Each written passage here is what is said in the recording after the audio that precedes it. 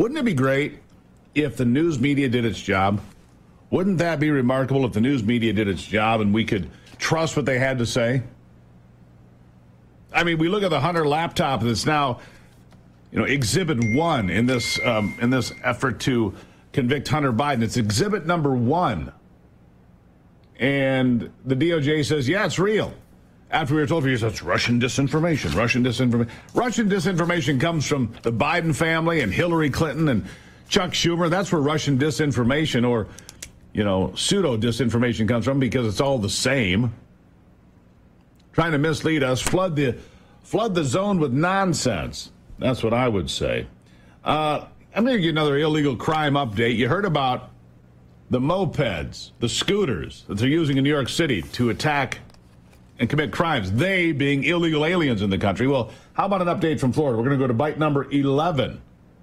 Listen to this. Congressman Walberg is on hold. Oh, I take that back. Hold that thought. Hold that thought. Hold that. Fox News hit the streets with the NYPD. Stop that right there. We actually got Congressman Walberg is on the line with us now. Didn't think he was going to be here, but he showed up just in the nick of time. Congressman, good to have you here. Thank you for taking the time on a Friday. Yeah, well, good to be with you, and glad we got past the busy signal on the phone. Well, there you go. Yeah, I don't control that. My tech fairies are just not working as well as they used to, I'm telling you, Congressman. Let me ask you something before you've got an important bill I want to talk about, but I want to ask you about this. If I go back to October of 2020, New York Post broke a very big story in October 2020. They were immediately shut down on social media.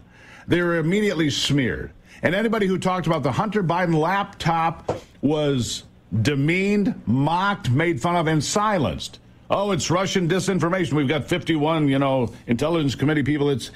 And yet this week, in the Hunter Biden trial in Wilmington, Delaware, the laptop that was discredited by everyone is now Exhibit 1 because the Department of Justice apparently says it's real. Because it's real, Congressman. What a revelation. It's always been real, and that was their concern, because if it was real, it was going to impact an election and discredit people who should be discredited, and go after President Trump in a way, and even more importantly, go after the movement, the MAGA movement. So all of that was done thinking that ultimately controlling the Department of Justice, you could always get away with it. Well, thankfully, the Republican majority was reformed this term, and we took controls, and Jim Jordan, Jamie Comer, and others surgically began to strike, and with all sorts of pushback, and Merrick Garland trying to keep direct information out of the hands of an appropriate congressional committee. Finally, we got this, and it's become too much. Well, here's the real question. To hide anymore. Here's the question, Congressman. If the DOJ accepts the laptop at face value, which clearly they do in this attempt to convict Hunter Biden for buying a gun illegally, we'll see how that case plays out, but the laptop entered into evidence. So now you have to go to the emails on the laptop. Now you go to the big guy being cut in for part of the money on these things. If the laptop is legitimate, then the contents of the laptop are legitimate, and the questions then bring a cloud over Joe Biden and all of the things that he denied being connected to, because it's all there. There's evidence of criminal activity in that laptop far beyond a gun crime. Right or wrong? Yeah, absolutely. And it also has another striking contrast to what they did with the documents case, and Biden saying he was a sentimental elderly old guy that would play well in front of a jury. So we're not going to charge him for this because it would be exercise of futility, even though you go against Trump. In this case, you've got email or voicemail messages and email messages and text messages from a guy that wasn't in that type of state, at least as far as we knew, back several years. And so what does that say about the big guy? What does it say about his involvement, direct involvement, knowledgeable involvement in the things that just are not copacetic, a technical term, but nonetheless, it's a real conundrum for there now. Well, it's a real problem. Laptop becomes reality. It's a real problem, and I connect this, and now there's a bunch of conversation on CBS News about a $64 million campaign donation to the Biden campaign in 2020, July, for which there's no trail of where it came from. An anonymous $64 million donation in July 2020.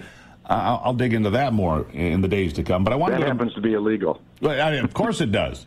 Of course it's illegal. Speaking of illegal and illegitimate, you mentioned the Department of Justice, Merrick Garland, in front of Congress this week, asked about Jack Smith.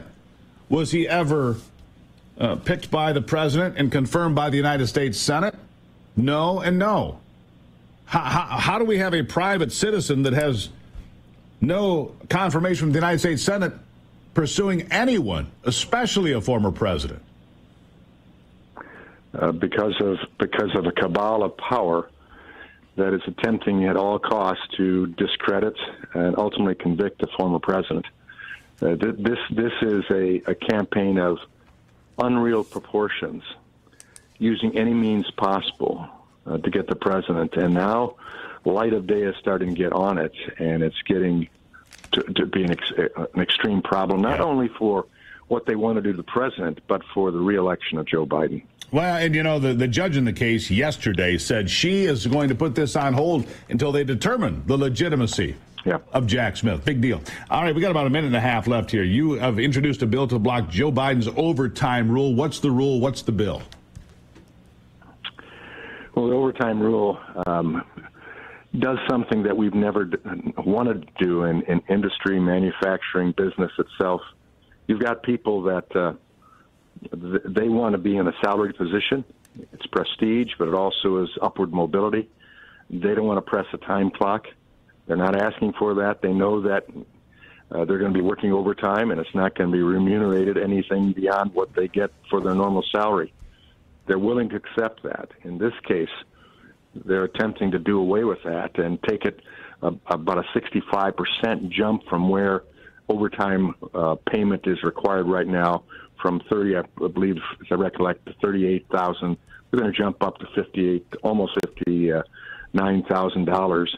You will be required as a business person, as an owner, as a manager of a company, to pay a person who's salaried at $58,000 or below to receive overtime. Again, what it does hurt small business is what it does. Yeah, and so you've got a bill out there to stop that. Destroy small business. They can't afford it. Yeah, they can't afford it. Congressman Tim Walberg, big week. Wish we had more time. We don't. A lot of things to keep track of, but we'll pick it back up again next week. Sir, have a great weekend. You as well. Greatly appreciate it. Congressman Tim Walberg. Yeah.